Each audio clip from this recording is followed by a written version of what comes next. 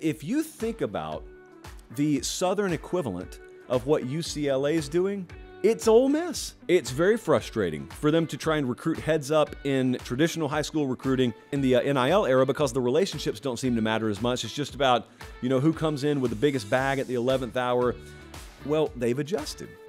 And so now he is going about things in a strikingly similar manner to the way Chip Kelly is. They added Spencer Sanders from Oklahoma State. They also added Walker Howard. They brought in 8 4-star rated players. That is tied for the most in this cycle out of the portal. Number 6 overall portal class.